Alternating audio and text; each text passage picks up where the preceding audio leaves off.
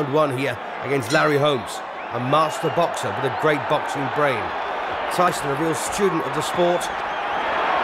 And as you can see, Tyson starting very quickly here. Holmes hanging on, referee Joe Cortez breaks them up.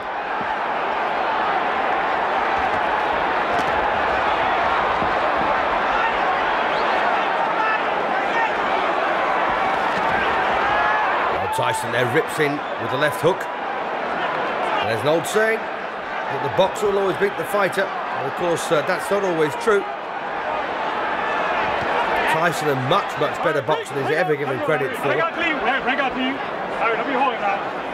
go.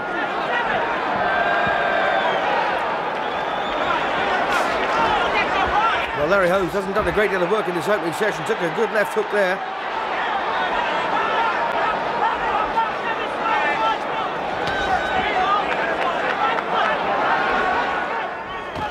Talented as well.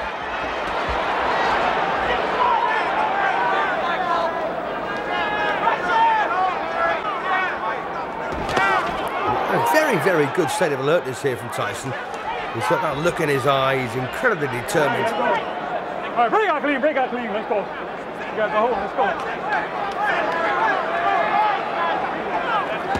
Oh goodness me, what a right hand there from Tyson. And Larry Holmes on his back here in round 4. But he's beaten the count. That was a very heavy right hand. Well, Holmes says he's okay. And just put your mind back to the night when Ernest Shavers cracked him as well. How did Holmes beat that one? He's down again, second time. Not too convinced about that particular knockdown, but it may well have been a right hand on the temple. 7, how do you feel? 8, you all right? So Joe Cortez counts to 8 again. And Mike Tyson now very menacing. Larry Holmes surviving on pure courage, pure instinct. And again that Tyson right hand. Oh, and he's got him again. Holmes on very shaky legs here in the 4th. Tyson desperate for that knockout blow to land. Well, he's not rushing it, Tyson, is he? Just picking the right punch. And this now looks awfully painful. Oh, what a punch that was.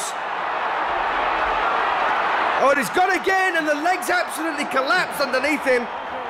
So, Larry Holmes then absolutely flattened here in the 4th round. A bevy of punches there from Mike Tyson. He never let up, did he? Mike Tyson, still the undisputed heavyweight champion of the world, but Larry Holmes there completely flattened, and when the legs buckle underneath you like that, you know it's a bad one. These are the combinations that finished it. What a right that was. This should be the final knockdown of the entire fight, and of course the fight itself. As Tyson found himself hitting an unguarded target, and that was on the chin.